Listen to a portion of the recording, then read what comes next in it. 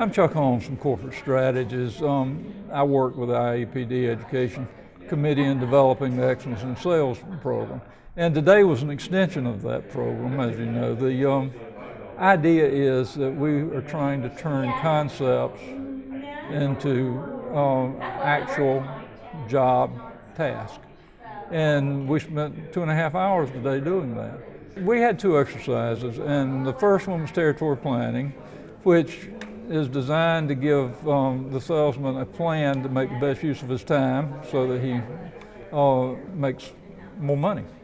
And the second one had to do with actually selling to a customer. They interviewed the customer, they developed a sales plan for it. And again, these are things that they will do in real life. This was sort of a halfway house to get them from idea to action.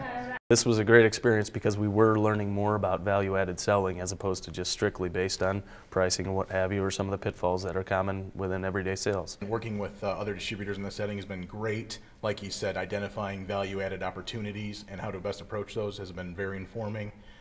Different process maps to determine the goal of closing on the customer, and then hearing different groups and how they do things, develop my own personal best strategy.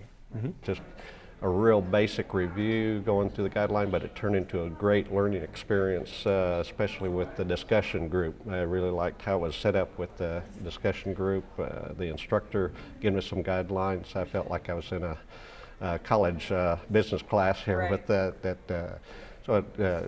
With all the discussion brought up, it brought up some new ideas. It helped me relearn and kind of some more questioning and how many questions we need to ask during sales call. And I think it's going to be a great tool for all our sales team to, going forward. The conclusions were very good.